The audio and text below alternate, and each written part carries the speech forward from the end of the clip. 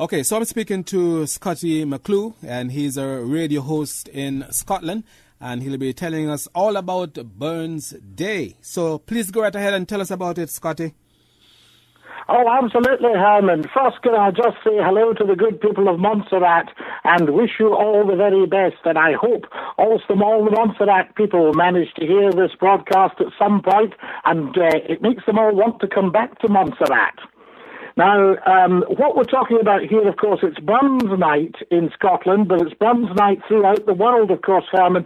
And the last time I spoke to yourself and the good people of Montserrat was St Andrew's Night. That's a big night in Scotland, celebrating the patron saint of Scotland, going back to the time of Jesus. But Burns Night is effectively a second national day.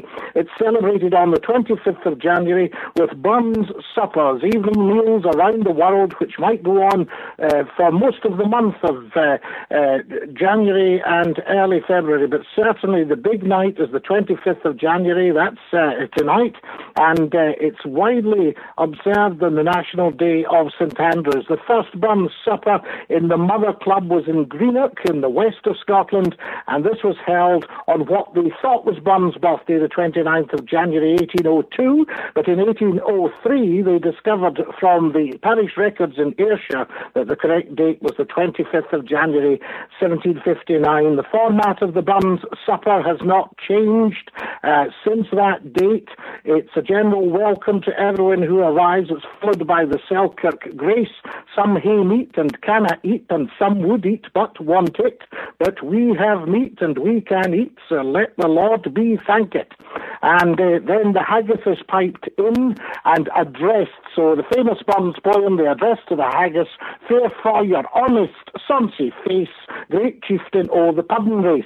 And then the haggis is cut up. The menu on the meal is basically cockaliki soup or vegetable soup, haggis, neeps, turnips, and tatties, potatoes, and shortbread. So good peasant fare, of course, enjoyed throughout the world, and very, very nutritious.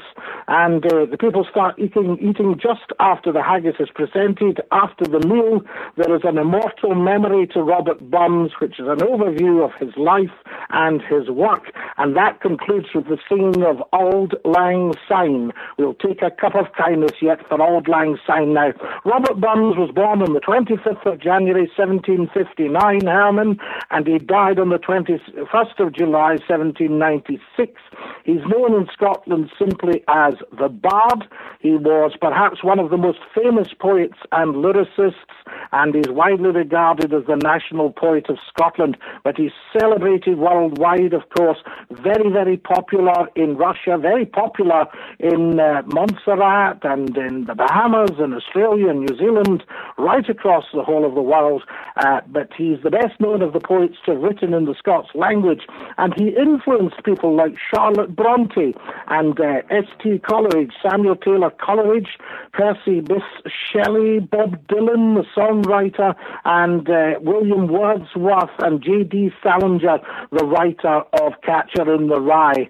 Also in Scottish television in 2009, he was voted as being the greatest Scot ever, the runner-up being William Wallace, and of course I thought it might be myself, Scottie McClue. Now, as well as making original compositions, Burns has collected folk songs from across Scotland, famous ones like A Love Is Like a Red, Red Rose and A Man's a Man for All That. Now, a lot of them are absolutely immersed in socialism, and the socialist movement was regarded with suspicion because if you think about it, they were quite interesting times. Some would say dangerous times. The French Revolution was taking place in 1789, and there was Burns, the farmer, the lyricist, the excise man in case farming didn't work out, and of course the poet. And I would just like to very briefly, Herman, read you the first verse and another verse of A Man's a Man for All That. It's there for honest poverty that hangs his head and all that. The coward slave, we pass him by, we dare be poor for all that. For all that and all that, our toils obscure and all that. The rank is but the guinea's stamp, the man's the gowd for all that. So there we are. So never mind the rank of a man, it's his character that matters. That is the actual gold. And you see yon Birkie Cod, a lord who struts and steers and all that, though hundreds worship at his word, he is but a coof for all that. That means he's an idiot, and with his ribbon star, the man of independent mind lives and laughs at all that. So people will be celebrating right across the world tonight, and of course, much love to the good people of Montserrat. And just to let you know that, of course, Robert Burns died on the 21st of July, 1796, but there he is being remembered on his 252nd birthday. So to the good people of Montserrat, can I wish you from the people of Scotland a very happy Burns night. Think of the bard, think of the ordinary people across the world, and think of the celebration, and I'm sure his name will be remembered in thousands of years. Herman, thank you for your time. It's been lovely talking to you, and as I say, I send best wishes to Montserrat from across the world. Thank you very much, Scotty. We really appreciate that, and all the information you've given us, really useful information, and I'm sure the listeners find it very useful indeed, and very interesting as well. Bless you, Herman. Lovely to talk to you, and I hope we get the opportunity and the privilege to speak again.